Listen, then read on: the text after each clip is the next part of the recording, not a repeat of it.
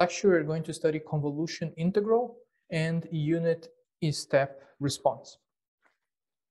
Unit impulse response, excuse me. The objective here is to find a way to represent signals based on primitive functions, which are in this case the impulse function. And you're going to see that because of certain properties of the system, if you know the system's response to a unit impulse, we can describe the system's response to any other type of input. So all we need to know when you want to calculate or determine this output, the system's response, is to know one specific characteristic of that system. That is, its response to a unit impulse. And provided then that the system is linear and time invariant, that is, it respects the conditions we established in the last lecture, then we can use that primitive function to describe the behavior of the system for any other type of input. Okay.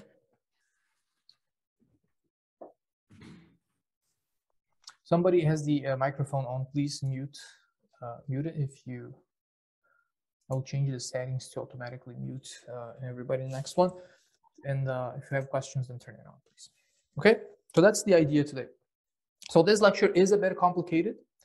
Let's see how it goes. My original plan is just to use this lecture to go over convolution integral and then move on next week. Let's see how far we get, depending on how many questions you have, how you perceive the subject. And if you need an extra lecture on Monday, then you're going to continue this on Monday, maybe do some more examples. Let's see at the end of the lecture how it goes, and we can assess that. So by the end of this lecture, the objective is to understand the concept of impulse response, why impulse response is important, observe the relation between the impulse response and the convolution integral. In other words, how we can use an impulse response to determine the response of the system to other impulses or other inputs, and calculate this famous convolution integral.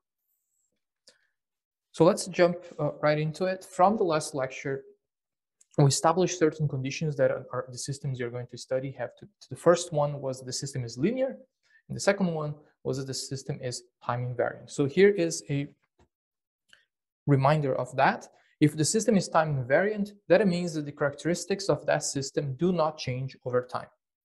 And that entails that if we apply an input to the system at time 0, and you see a certain response, and we apply the same input to the system at 10 seconds later, we shall see the same response again, exactly the same shape, but shifted in time.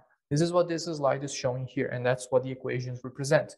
If at time t, we get an output, if we apply the input x of t, we get an output y of t. If we delay that input by a certain amount of time, we should see the exact same response, but shifted in time. And that can only be observed provided that the system is linear and provided the system is time invariant. All the characteristics of the system do not change between the time in the first excitation and the second excitation. Yeah? Which is hardly true in many systems, as we discussed in the last lecture. A plane, when it takes off, has a certain mass, and when it lands, it has a different mass because it was burning fuel. So its response to an acceleration input may not be the same because the mass is going to be decreasing over time. So that's clearly not a time invariant system. Is one parameter of the system is changing over time. So what do we do with that? Does that mean that all our analyses are pointless? No, we can assume that for a short period of time, within a minute or two, the mass of the plane is constant, and then we analyze the system around that specific point in time. Okay. Another interesting property is that the system is linear, which means that if it is, we can use the principle of a superposition. Here is one example. If you give this input, we get that output. If you give the input a few seconds later, we see the output being shifted. And now if we combine two inputs, what should we see in the output? Well, we see the superposition of the first two signals added together. And you can only add them if the system is linear. Okay. So here is a practical example of that. Consider a hammer that strikes a bell. If we strike the bell at time 0, then you should see the sound produced by the bell, which is the response of that excitation that should maybe could be represented by a function like that. The sound decreases over time, linearly or exponentially, and eventually dies off to 0. If we strike the bell at time 0, then the sound starts at time 0. But if you do that at time 1 second later, then the sound will be produced 1 second later. But it will then follow this exact same curve. So what happens now if we strike the bell twice at 0 and then later at 1 second? Well, we should see the superposition of these two sounds. The first one that will start at time 0, and then when the bell is struck again at 1 second, we'll see another peak, and then that it will decrease over time. So what are we doing here? We are describing the output of the system. We are describing the sound produced by the bell based on strikes, based on primitive functions that will give the fundamental behavior of the bell when it's provided with a given input. So these functions needs to be the most primitive functions we can think of. In this example here, I'm applying this excitation to the bell for a small amount of time. If we decrease that small amount of time, we can create and make that the time, the duration of the hit tend to 0. Then we are starting to create a function that is the most primitive function, most primitive way to strike the bell. Right? And in that way, we might be able to describe the entire response of the bell based on these primitive impulses, primitive inputs to it. And that's where the impulse response comes in. The impulse function comes in.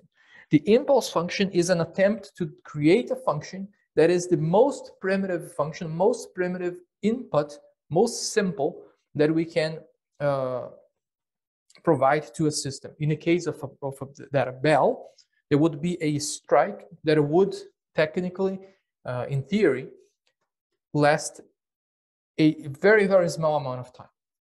So we can think about that as the time the hammer is in contact with the bell. We can represent that by this delta t. That's how long we apply that excitation. Of course, we want this to be a very primitive function. So to do that, we need to make this delta t tend to 0. Right? Tend to 0. But then this thing becomes a bit complicated because we don't know the magnitude of that strike. So to normalize this, what we can do is to call this height of this function the intensity of this pulse, something that is inversely proportional to the time that excitation is applied. So let's make that magnitude 1 over t. Now we are starting to get something that is normalized, that is not random anymore, is unique in the sense that the area under this curve here, or how much energy is delivered to the hammer in some sense, is the integral of that. And the integral is simply the area, which was the height times the base. And this gives us 1. Right? When you make this delta t tend to 0, well, theoretically, the pulse should tend to infinity when delta t is 0, but for a very, very small non-zero value of delta t, the area under that curve is always 1. And that's why it is called the unit impulse. So that is the most primitive mathematical function that can describe the simplest input we can apply to a system. That's the purpose of this. And now we can define this function as follows. We are applying the excitation at a magnitude 1 of delta t for t between 0 and delta t. Or elsewhere in over time, that excitation goes to 0. Okay. And then again, delta t will tend to 0. So because this is now normalized over delta t, we know that it's a unit step input. The area under the curve is always 1. So what it could do, just to make things even easier to represent, is to multiply both sides of the equation here by delta t. And then we can now we have the function, the impulse function represented by that delta, and we have the Dirac function, and we have the amount of time that a function is applied to, and that equates to 1. Okay, when delta t tends to 0, then this area will be most of the time represented by this arrow. Okay? And here we see something else. Now, if this is the input to the system, we can calculate the output to data that is created by that impulse function, and that's what we call the impulse response. In the case of the hammer, it would be that a sound that decreases over time, right, based on the ideal way to strike the hammer, the most primitive way, which is a hit that lasts only a small amount of time, and the magnitude would also then correspond to that, but inversely proportional to the amount of time we strike the hammer, the bell. Okay, so provided now that the system is again linear time invariant, then if we apply this delta function later in the in time, nothing will change. The impulse response remains exactly the same, but it will start, of course, the same amount of time later. So if this is applied at A, then the impulse response starts at A and then decay. Okay. Any questions here?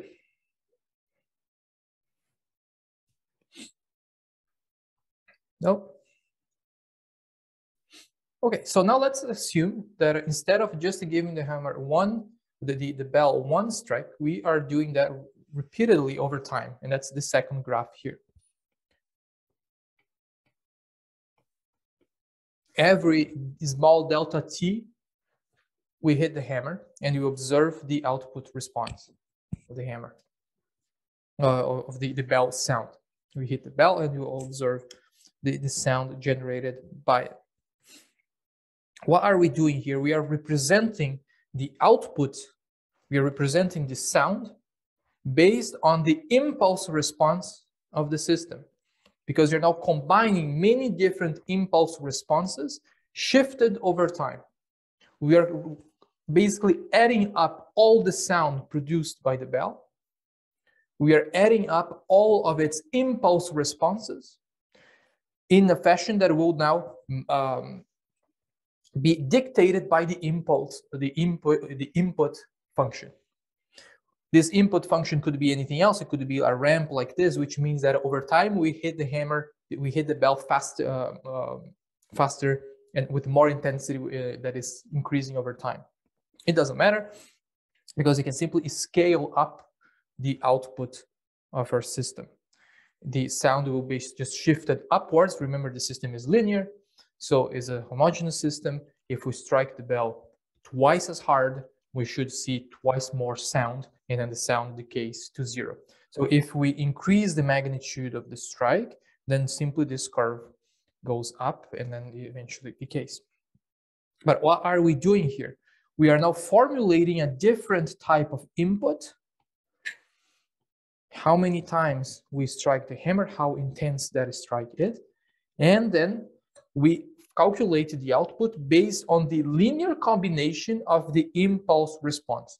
This is a very important it is a very important observation we can make here, which is the fact that we can now describe the response of the system to any input, provided that we know the system's response to an impulse excitation, provided that we know the most basic response of the system, or the response of the system to the most basic excitation, which is the impulse.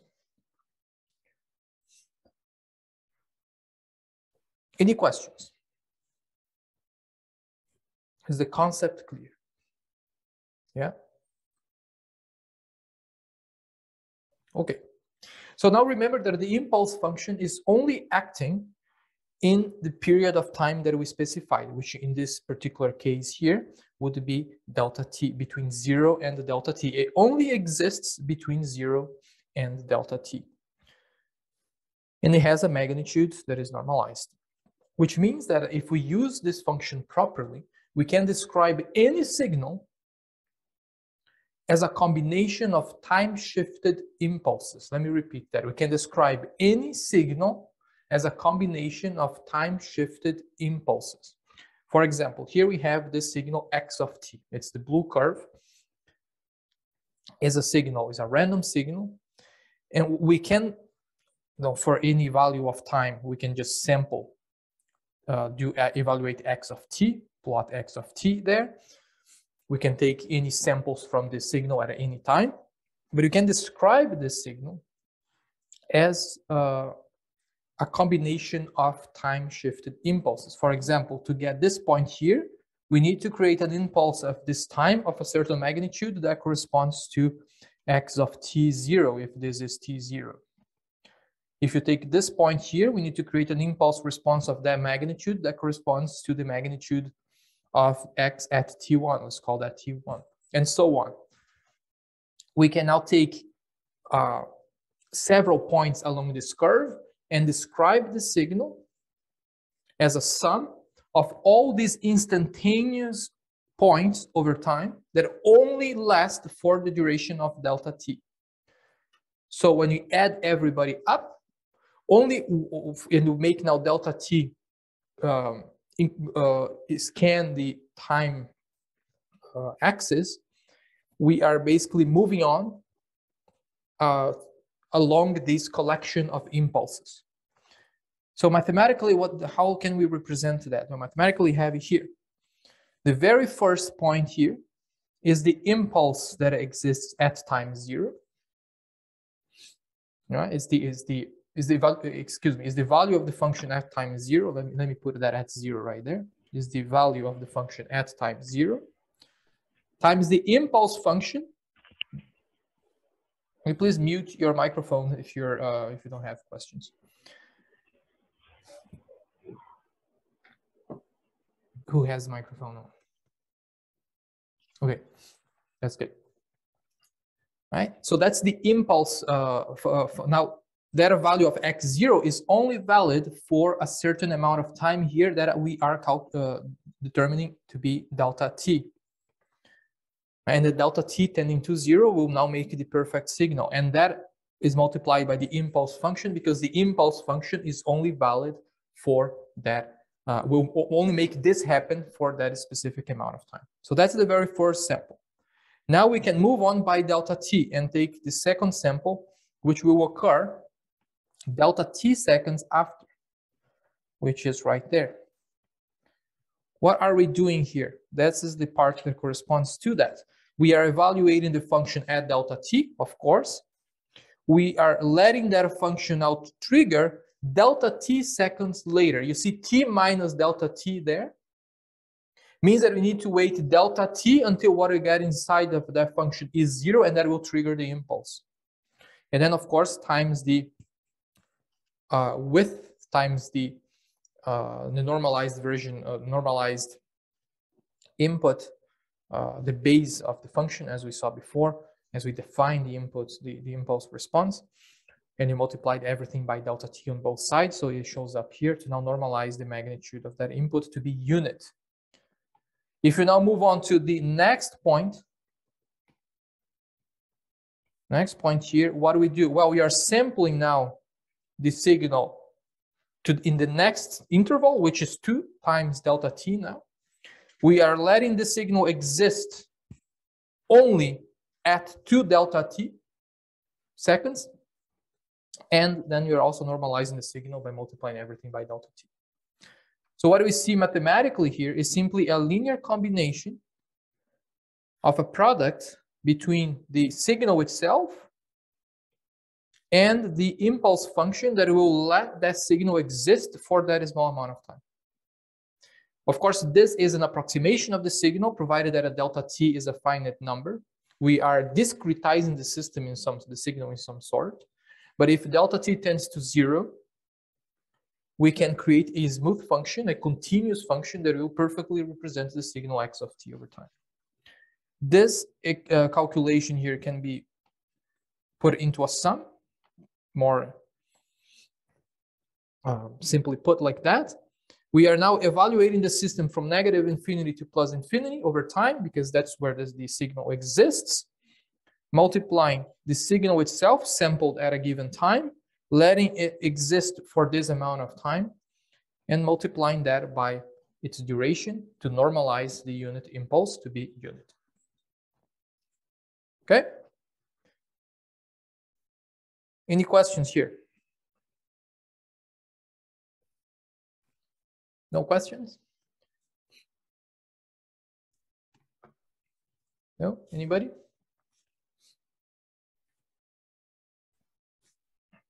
All right.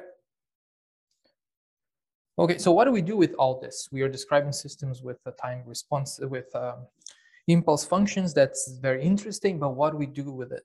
Well, we can use this principle to calculate the outputs of a linear time invariant system for any input now. How is that? Well, the description of, let's go through the slide here. The description of an arbitrary signal, if you combine the description of an arbitrary signal in terms of the scaled shifted impulse functions, that's what we just did. We are taking a signal and we are representing that signal as a collection of impulse functions. And we take the impulse function itself, that is, we use the impulse response of a system, the impulse response of a system, or the response of the system to the most primitive form of input. And we combine these two. Now, what are we doing? We are taking the impulse response of the system, and you're letting that impulse response exist only in specific times of points over time. And these points over time where we are going to sample the impulse response, and for how long we are going to let that exist, will now depend on the input to the system. In the case of the hammer, if we are doing continuous strikes, we would now be sampling its output response continuously over time, and then adding up all the sound generated by each of these strikes together. That's what it represents. We can now take these two properties, the ability to describe a system based on its on impulse functions, take the impulse response of any system, sample that at specific points in time that we want, and through that combination, we can now describe the response of any to any input signal by properly sampling the impulse response at specific points with a specific magnitudes that will correspond to the pattern of input, the pattern with which we hit the bell. Okay, so back to the function we had there, we could see here, for example, that x could correspond now to the pattern with which we strike the bell, and delta and all this thing could potentially correspond to the impulse response of the system. So what are we doing? Well, we are taking the impulse response at specific points in time that are triggered by the input, we multiply them together, and we are adding everything up. We are adding the effect of all strikes over time, right? And why is this shifted over time? Well, because when you sample the second strike, the first one has decayed over time, and it has decayed by delta t. It has delta t time seconds has passed before you sample the second strike. So all the signals, when we add them together, they are shifted in time. The past ones had time to decay a bit. If I have two strikes on the bell every second, for example, when I do the second strike, the first strike would have, the curve would have decayed because 1 second has passed since that sound started. So I'm starting with, I'm adding the signal that the sound that I just generated, plus the sound that has decayed for 1 second, right? And that's why the signals in this sum are delayed over time. That's why we see the time shift inside of the function here.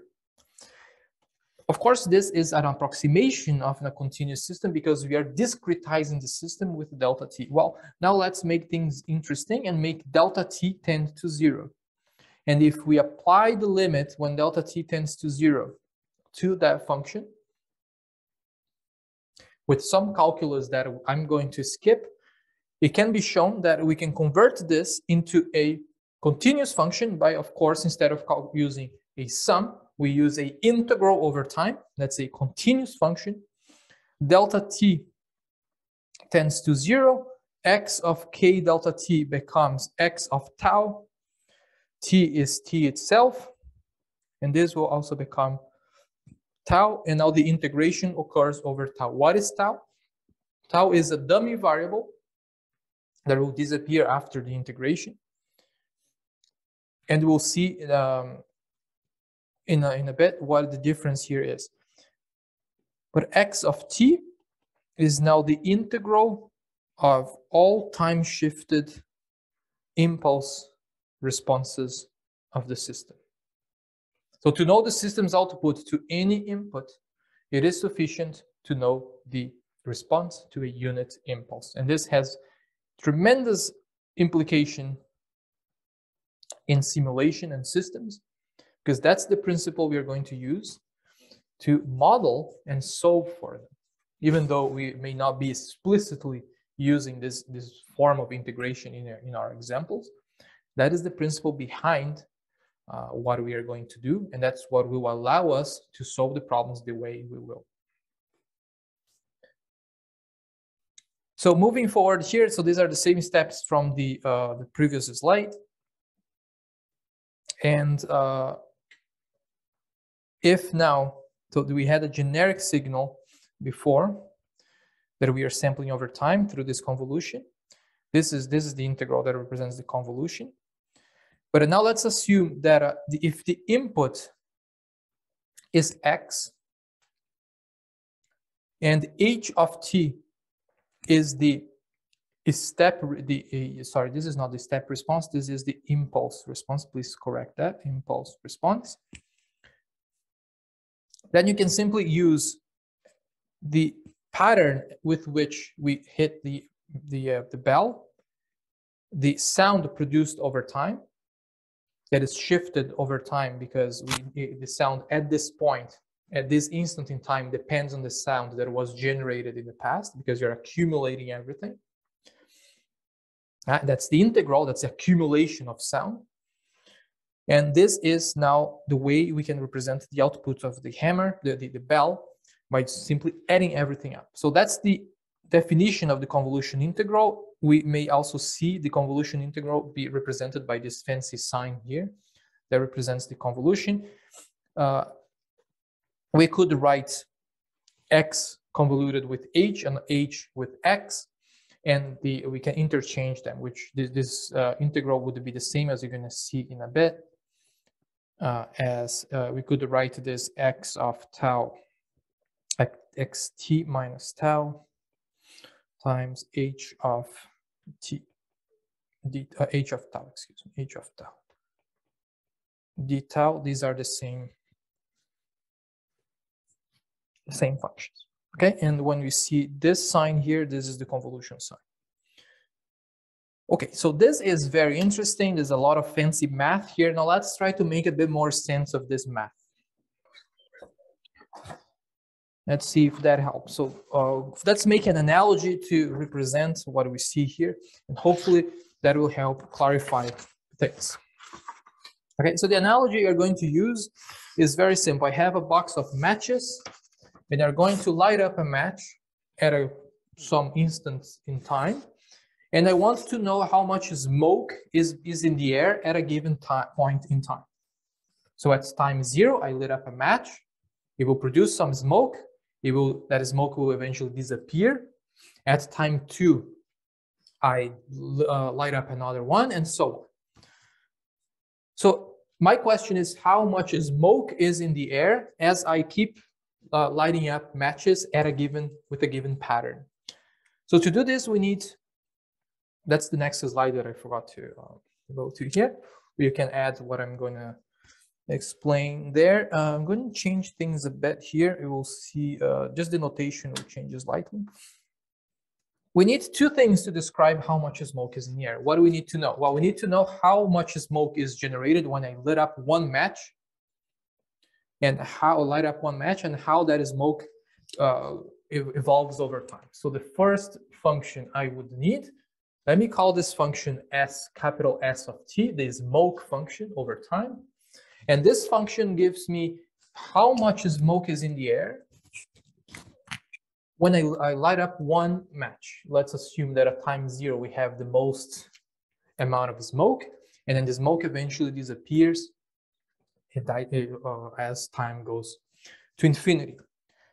What is the second function we need now to answer this question? So the first one is how much smoke is produced by a match, how it evolves over time. What is the second function? What else do we need to know? What else do we need to know?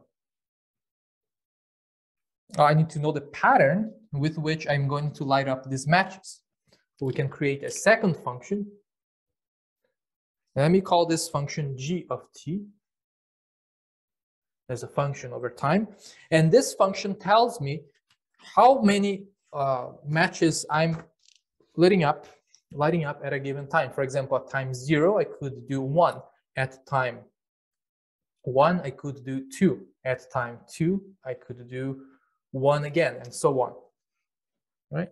Or if we are just doing 1 at a time, it's simply showing a curve like this.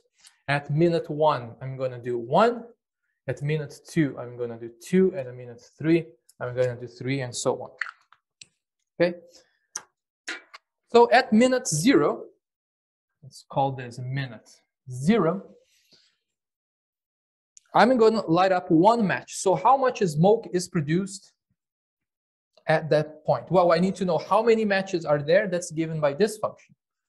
So the amount of smoke at time 0 is how many matches I'm lighting up at time 0, which is g of 0, times how much smoke this one produces at time 0, which is S of 0. Right? Well, as soon as I lit up one match, goes to 0. If this was sampled, for example, here at 1, so it would be 1 times x0. If I had 2 matches at 0, it would be 2 times s0, of course. Now, what happens at minute 1? 1 minute has passed, and I'm now going to light up another one.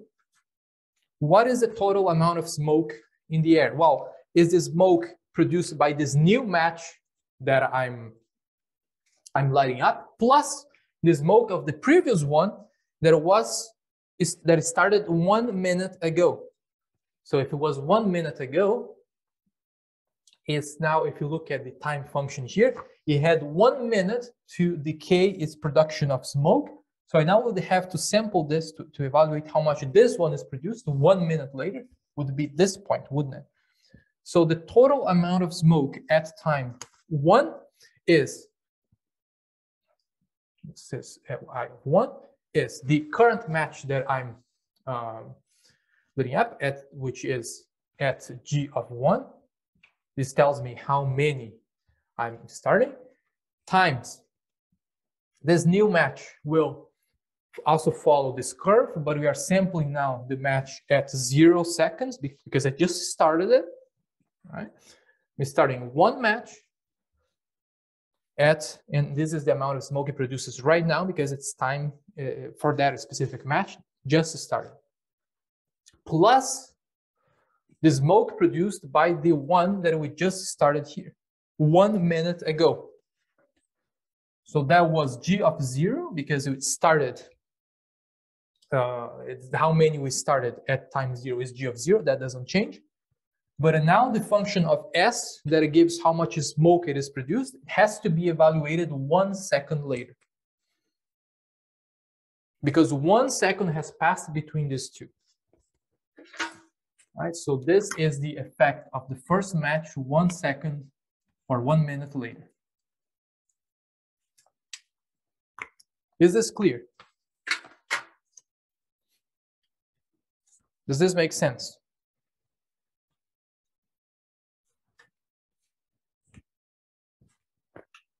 Does this make sense? Yes, no?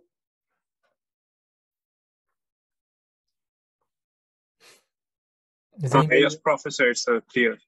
Clear? All right. Very good.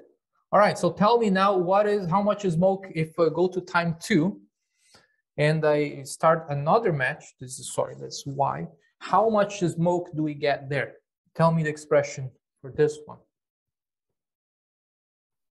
G of 2 times S of 0. G of 2 times S of 0. Very good. What does this represent? That's the how many matches I'm starting at time 2 plus at this specific time where they just started, 0 seconds has passed since they started. So we are sampling the function at 0. Very good. Plus? Plus G of 1 times S of 1. Plus G of 1 times S of 1. Very good. Plus G of 1 times S of 1. What does this one represent? G of 1, S of 1. Well, this is the match that started 1 second earlier. That's the match at minute 1. It's the match that started at minute 1. How many we started? 1 second has passed between these two. So this is 1 second later. Right? And now we are sampling its smoke production 1 minute later, or 1 second. What else? Well, don't forget this one. So what else we have? Plus G of 0 times S of 2. Excellent. G of 0 times S of 2. G of 0 plus S of 2. The very first match that started here, now sampled 2 seconds later, right, which is then given by the function f of 0. Okay. And if you now have another one, you can just add everything up. So what are we doing here? Well, we are adding up a combination of linear time-shifted responses, which are these responses here. We are sampling them over time and adding up their values shifted over time because we are accumulating all the smoke generated by the matches. We can create an expression for this. So another function that I forgot to mention here is this function G. This function G is the input to the system. Is how many matches we are sampling. This is here, looks like a step function, but it could have been anything else. It just gives us how many matches are being lit up at a given time. And now this one is the impulse response of a given match. So if we want to sample the signal at any time, we could create a sum here to make things a bit fancy. At time I, this expression could be represented as the sum of I equals to 0 to 2. So we have here 2 matches. So I is the number of matches that are spaced by 1 minute. So technically this is time times G over G times 2 minus I S of I. And when I is 0, we have G of 2 times S of 0. When I is 1, we have G of 1 times S of 1. And when I is 2, we have G of 0, S of 2. Which is the same as the sum of I equals to 0 to 2 of S of 2 minus I. You can check this times G of I. You can flip it. I will create the same expression. Okay, so this is a very interesting approximation of that, but this only works for a discrete system because we are assuming that there is 1 minute between every match.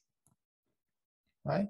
But if instead you're looking at a continuous system, for example, this instead of being a and the number of matches could be a continuous voltage applied to a system, we can't really discretize that because it is a continuous function.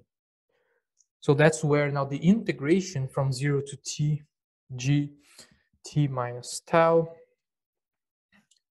s of tau would come in. And the definition of the convolution showing up again. We see here that a tau, that we see t here being shifted over time.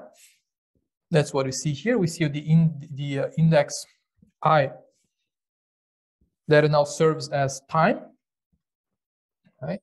And you have these two functions again. The impulse response shifted over time, and the function that dictates the input to the system, how many matches we are starting at a given point in time. Okay, so this is basically the continuous version of that. A function sampled over time that is shifted in time every time we sample it, and this function is how many of these impulses responses are being triggered and when. Okay, so there is something to be aware of. If you go to the next slide here, as I'm going to erase the light board. Actually, before I erase the light board, are there any questions here?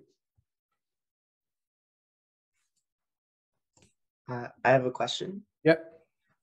In the integral, what does the k represent? The k? Yeah, like the top value in the integral. Oh, that's supposed to be t. Looks like a k, but it's t, right? Because here we had I. It's still like, okay, that's better. No, it's like an alpha now. We had I here that would be the equivalent of time, and the integral, the sum went over all i's, right? Now I becomes t, so the integral needs to be done over time t. Okay. Any other questions? Yeah, I had a question. So the integral that you just wrote down is a bit different from the one on the previous slide. So on the previous slide, you had the integral of x of tau, which is the unit impulse multiplied by h of t minus tau, which is the step response. And here I think they're switched. Yes, they can be switched. They are the same. See, sorry, it's not the step response, it's the impulse. There was a mistake there. If you're referring to this slide here, h of t is the impulse, not the step. Okay, that's my mistake. Yeah. All right, so let's go back here. We can rewrite this expression the other way. It doesn't matter, because you see here, the way we represented this function was through this sum. So we put the g with the time delay and s without it. But if we flip it and you expand this, we'll go back to the same one. We can interchange them. So this expression could be also written the other way: g of tau s t minus tau dt, d tau. And they are exactly the same. Now we can see this from these two sums. They both give the same expression.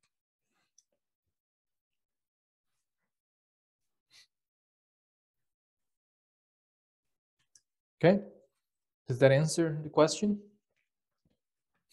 Yeah, that makes sense. They can just be switched. Thank you. Any other questions?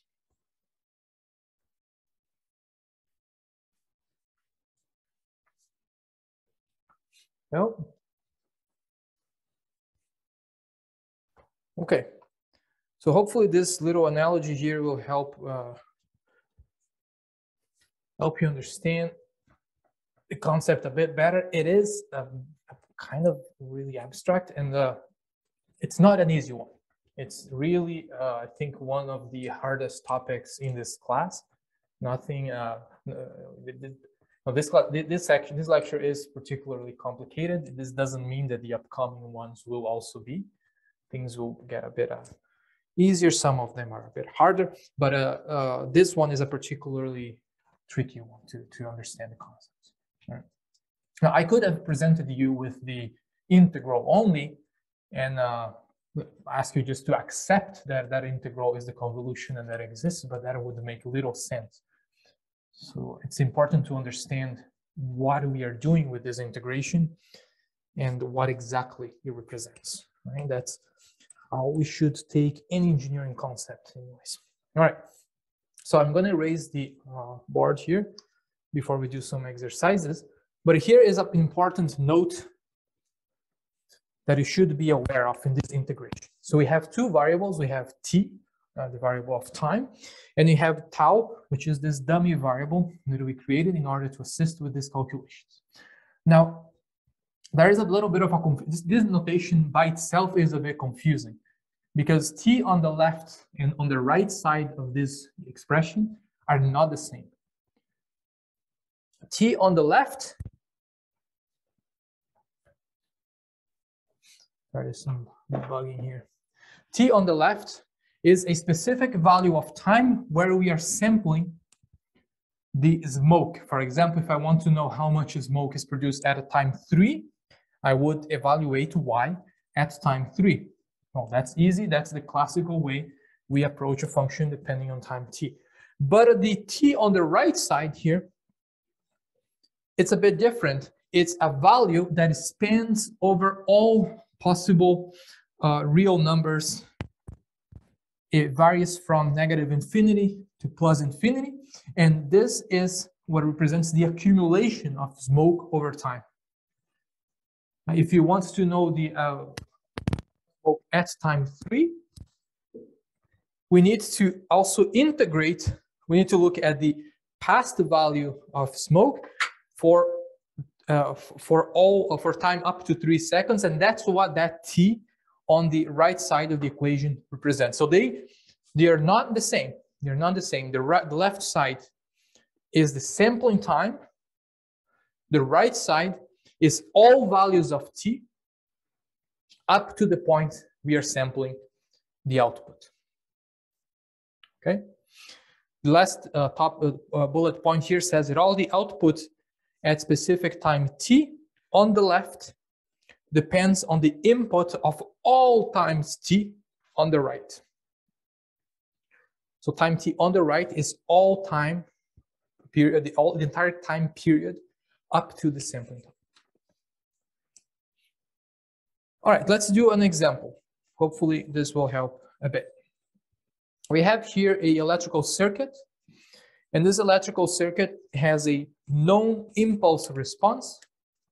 For example, if we have this circuit is a RC circuit, and the voltage is turned off, we put this to 0, but there is an initial voltage in the capacitor VC, and we let the system start from that point with the initial voltage in the capacitor and no input voltage, and see what happens. This would create a current that decays over time to 0. And that would be a good characterization of the impulse response of this system, by just letting it go from a initial voltage and watch the current that is produced there decay to 0. And this impulse response is given here. This is h of t. The impulse response of the system is simply an exponential that decays over time. A is a constant. And the question is, provided that we know this impulse response of the system, can we determine the step response? The step response meaning if we apply a voltage to the system and hold that voltage constant, what would be the current developed in the system? For example, if this is the input. So if you're talking about the response in terms of current, then of course the impulse response here would represent the current. Okay, so let's define now the functions we have. So the first one is the impulse response. And the impulse response, we can plot that. It's simply a function that is going to start here at 0 and decay to infinity. Let me multiply this by u of t, just to get rid of everything below 0, because the system is starting at time 0. So just for consistency, multiply that by step that it starts at time 0. And at time 0, we have exponential of 0, that's 1. That's how the current decays over time in the circuit if you just let the circuit go from an initial voltage as time tends to infinity. And now we need to define the input to the system. And the input, you're going to call that h of t. And in the case of a step voltage, we could simply turn the circuit on, apply, let's say, 1 volt to it, and then let the system did I swap? I think I swapped the h of t should be on the other graph. Sorry, let me just change this over. So this is u, this is the input, and this is the time response. This is h, right? Just to be consistent with the notation, I accidentally flipped them. Okay, so what does this one say? Well, this is a step input, and the step input means we apply a voltage, we hold that voltage constant. What we see here is how the current decays over time. It's the impulse response of the system.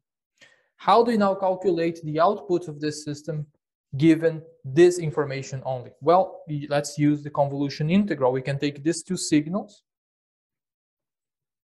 and put this into this integration and then solve for the integral. What do we need to do here? You see that now there is a change of variables. H of t becomes h of tau. U of t is going to become u of t minus tau.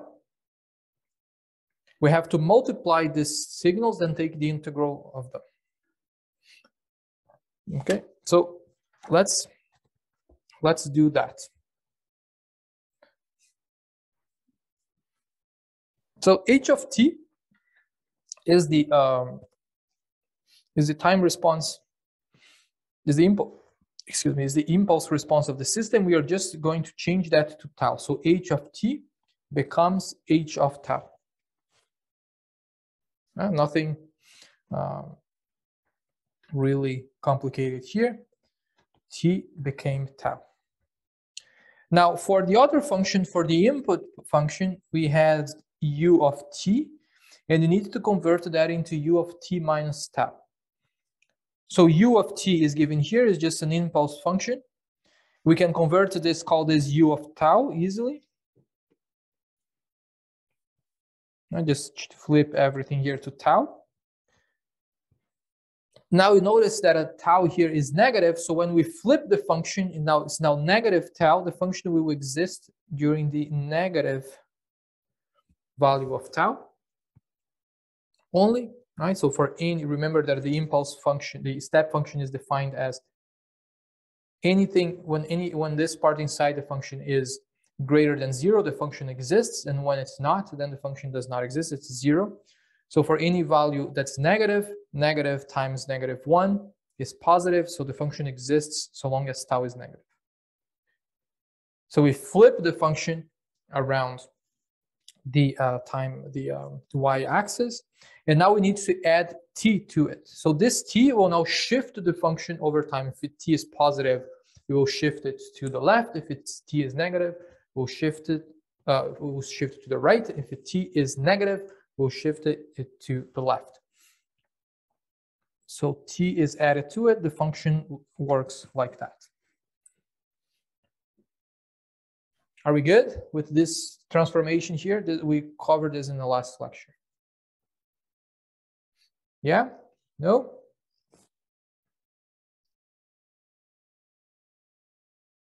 Any questions here? Is all good? This transformation from u of t to u of t minus tau, this needs to be clear because it's the base.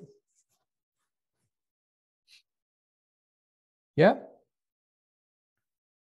Or hearing nothing, I'm going to go on. So what we did, let me just recap. We had the impulse function. We changed that to a dummy variable t, tau. And the input function, which is the step u of t, was converted into t minus tau. We flipped that around the y-axis and then add a delay to it, and that delay was now t.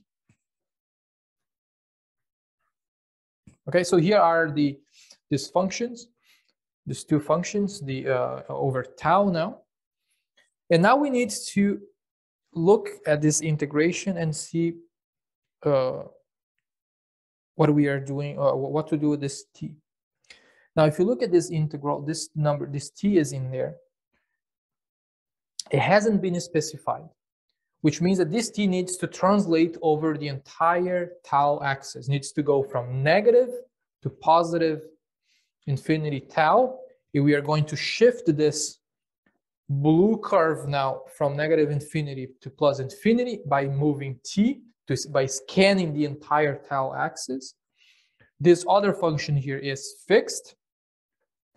And what you're going to do is to first multiply these two functions and see if there is any overlap between them that is non-zero. If we take the integral of 0, it's going to be 0. So you're only concerned with overlaps that are not 0.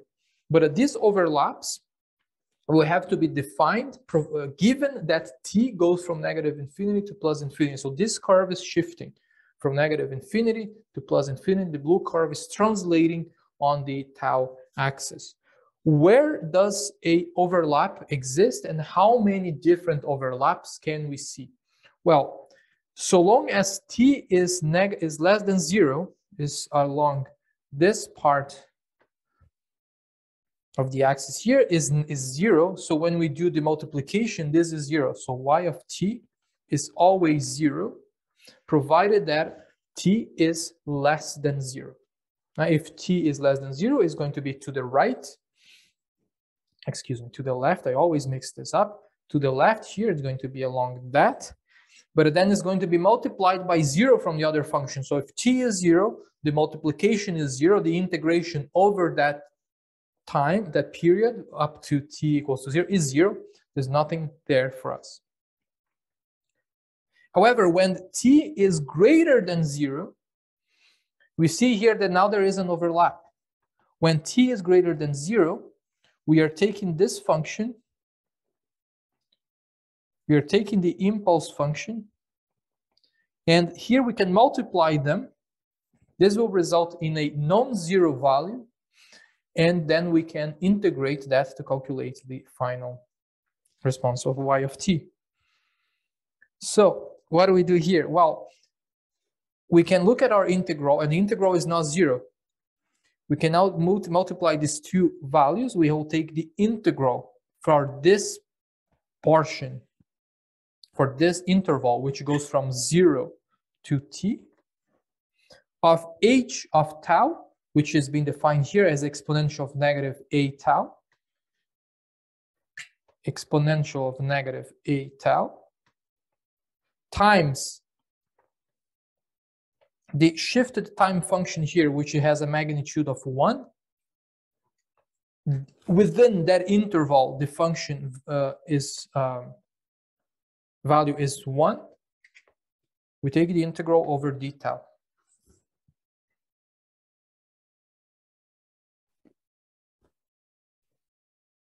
Any questions here?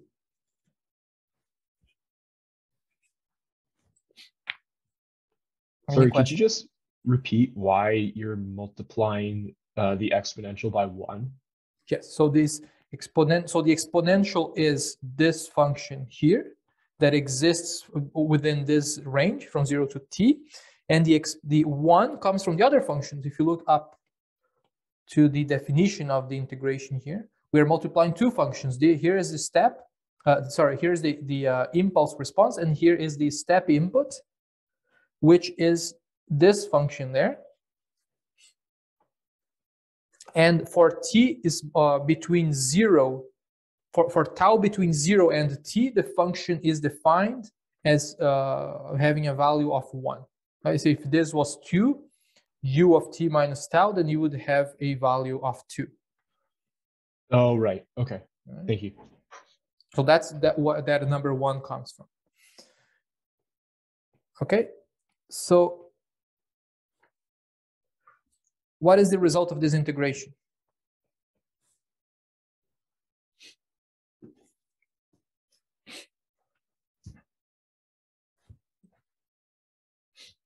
What is the result of this integration? Negative 1 over a exponential of negative a tau from 0 to t, now, which gives negative 1 over a exponential of negative at minus 1, right? Exponential of 0 is 1. So this is the same as 1 over a, 1 minus exponential of negative at.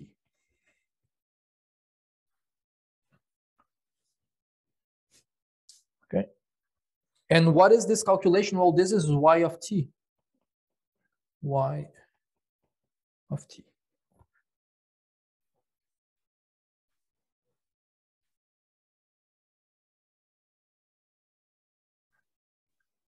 Okay.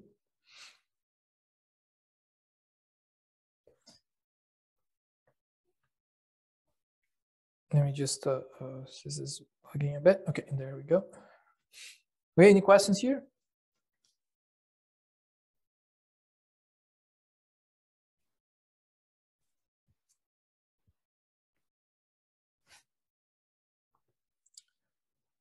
All right, so that's the integration we just performed. Actually, could have used this slide instead. Integral from 0 to t of that. So 1 negative 1 over a exponential of negative at evaluated from 0 to t. This is going to be 1 over a, 1 minus exponential of negative at. And now you can plot the time response. This is it. This is now the result of the input of the output given the provided input. Okay, that's the step response of the system by the convolution of the unit impulse response and the given function that we adopted as the input to the system.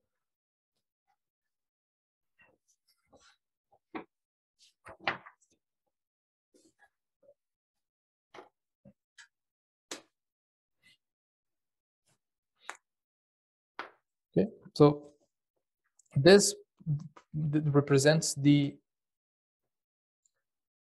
voltage across the capacitor rather than the current.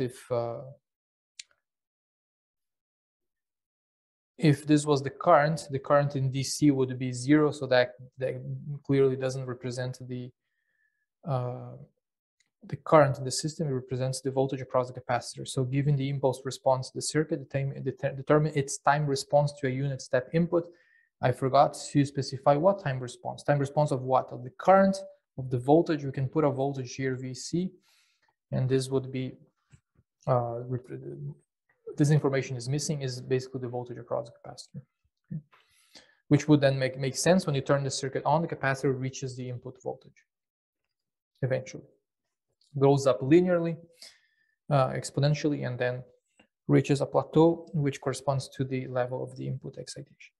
We'll see that in lecture 4 in more detail, how to model these things. And one question that we can also ask ourselves is, why is this going up this way? Why is it an exponential response? This is also something we're going to see later. Okay, any questions about this example?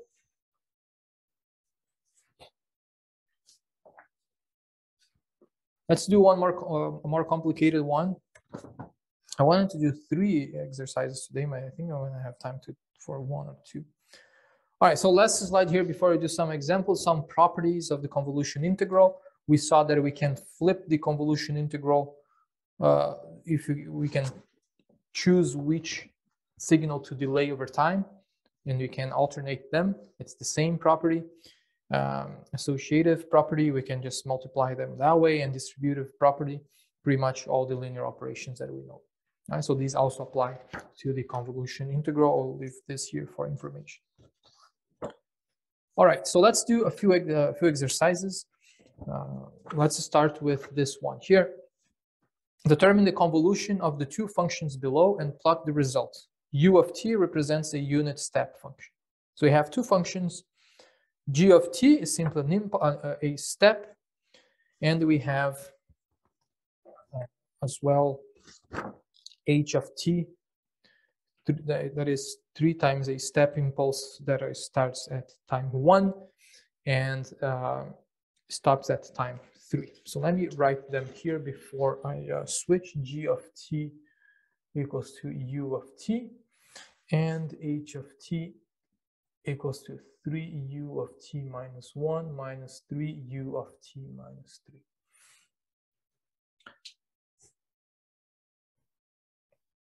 Should be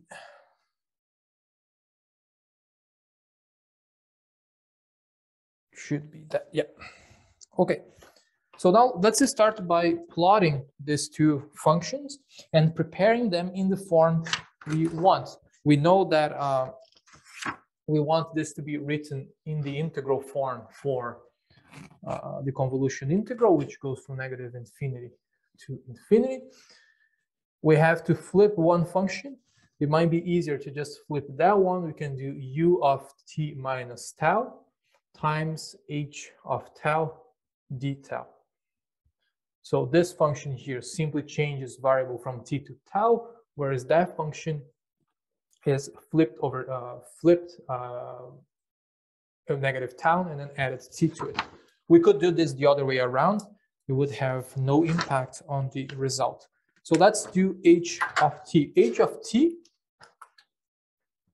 is simply an impulse function. We can call that h of tau when the signal here is tau. So that is easy to draw. It would just be a function that goes like that and stays at the value of 1 at time goes to infinity. What is g of t? Well, g of t is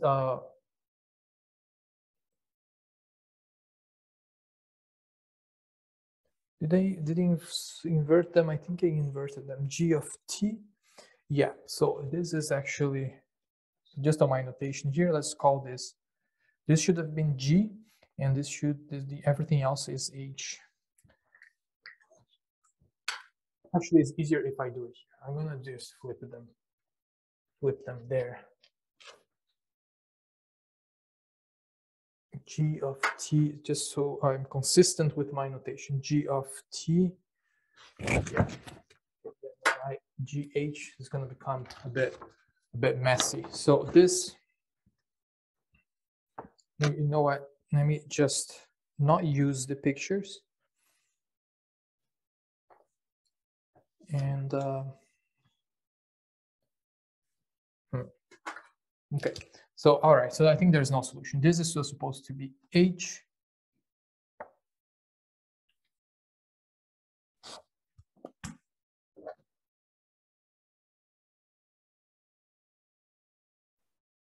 No, okay, I see the mistake I made. Okay, no worries, it's all good. So this actually should have been the other one. I'm just overcomplicating my thinking process. Let me just erase this, and then let's actually just do as it is. So this is h of tau. Okay, I see. So h of tau here is just basically this function as a function of tau. So what is that function? It's two step functions, one that starts at time 1 and another one that starts at time 3, but they are subtracted, which means that when we plot them, we shall see something that resembles this, a function that goes from 0 to 1, then goes up, then stays up to 3, goes to 0, and goes to infinity. And this magnitude here is 3. This is the function there. Okay, are we good with this function? Yeah? Professor, can you please explain it again? How did you come up with this shape? Yes, so it has, this is from the last lecture, we have 3 times t minus 1. So that would be a function that it starts at 1 second, you see for time greater than 1 second, the inner part here in parentheses becomes positive, so the function is triggered. Right? So the function only exists for t greater than 1. Well, the function exists everywhere, but the function is for 3 past 1 second, because when t is greater than 1, this is positive, then the step triggers. When t is smaller than 1, then this is negative, and when you have a step with a negative inside here is 0, by the definition of the step function. Are we good with that one? Yeah, got it. Yeah. Thank you. Yeah, so now we have a second one that starts at 3, which is the same function, but is now starting at 3. And what we are doing is to subtract them. So it's just this function minus that function. You see that past 3, this here will cancel out, hence the thing going back to 0. Okay? Okay, I see. Thank you. All right, so now let's do the other one, which is u of t. And u of t is the one that we chose to flip and add the time shift for the integration. So g of t is simply a step function. Would go like that, and the magnitude is 1. You see it's multiplied by 1 there. G of tau is basically this, where t becomes tau, g becomes tau. And if you now flip tau to negative tau, then what happens to the function? Well, the function now only exists when tau is negative. Just like that. And if you now add t to negative tau, then what we are doing is you're basically shifting the function like that, and the function will will go to 0 after tau. Okay, so here are the two functions that we are going to convolute. This function, which is that, and this function, which is this.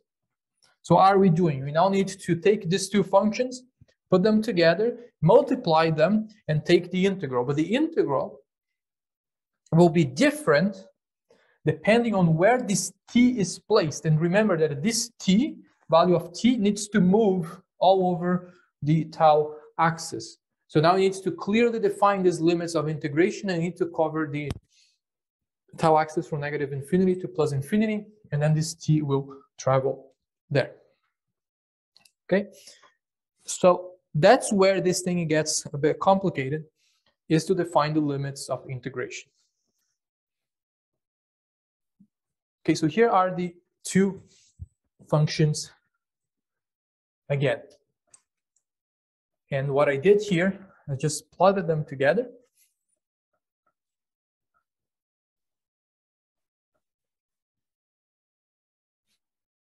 The functions we just created, I just put them on the same graph, and now I'm sliding the value of t.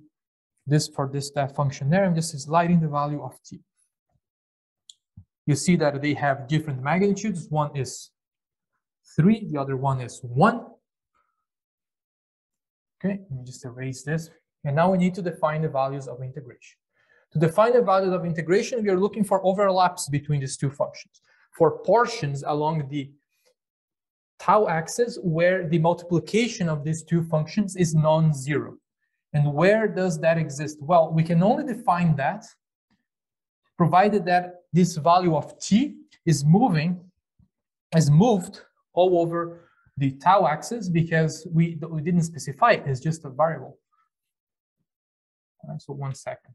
So what is the first limit we can see there? Well, we can see that if t is put to the left of 1, if t is put to the left of 1, we are multiplying this function with 0, and thus the integration will always be 0. So if t is smaller than 1, then g of t minus tau times h of t is 0. So integration is also 0, y of t is 0. Yeah? Good? Okay, now let's start moving this t over. If t is going to the left here, is always 0, so there is little for us there. But now we can slide t to the left, to the right. I'll always mix everything up. To the right. And we can see now that there is an overlap. If you take these two functions here between 1 and 3, we can multiply these two functions together, and between 1 and 3, and 1 and t, excuse me, 1 and t, the overlap exists. And this will be true provided that a t is between 1 and 3. Provided that the t is placed between 1 and t, there is an overlap here, but the overlap, careful, only exists between 1 and t. And what do we do now? Well, now we apply the integral, which is the integral of the multiplication of these two functions, the multiplication of h of t times the multiplication of g of tau minus t, so this curve times that curve.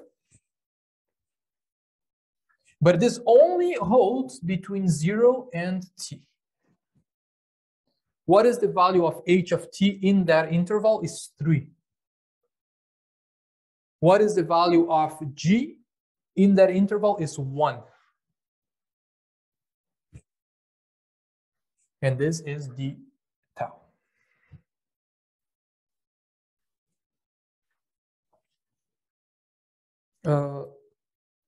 Excuse me, sir. I don't understand why the limits are 0 and t, not 1 and t. Yes, I just realized the mistake I made. This is 1. Yeah, I said 1. I wrote 0.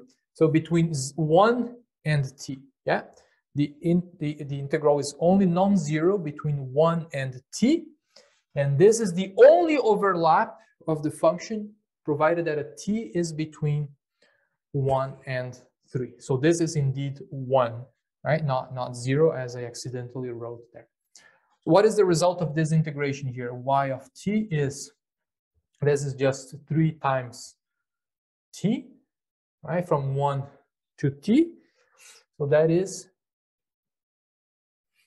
3 times t minus 1.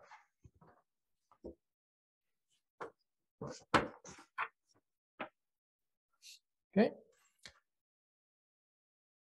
Very well. Is there any other interval that we should pay attention to?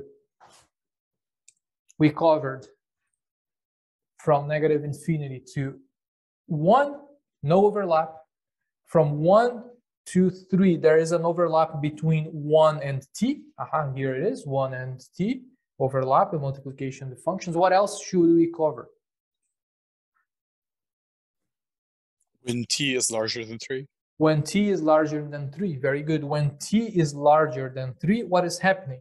There is an overlap. See here, the overlap doesn't exist because it's the function times 0, so there's nothing there. But there is an overlap right here. Right? And this overlap is fixed between 1 and 3. Yeah? No, I understand. Yeah? Okay, so what is the integration there?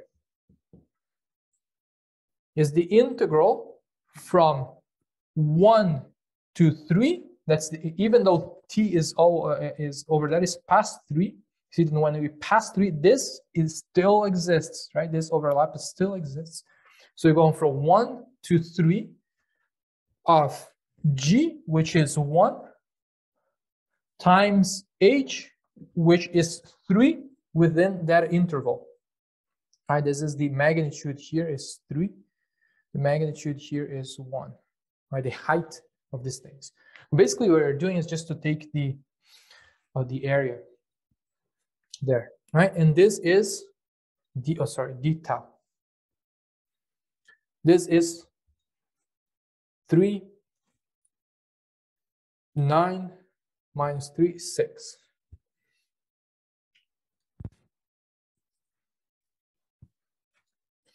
Okay, which is basically the area of this box, right?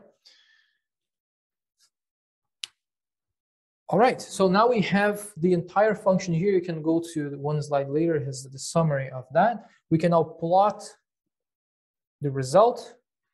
The result here is y of t, and y of t is defined in 3 different ranges. Let me call this t, and this is y of t.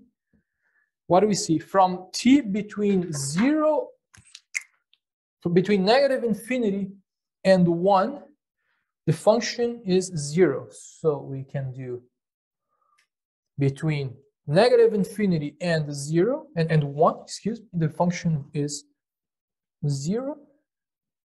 There it is. Between 1 and 3, so this is the first one, this is the second one, as a third.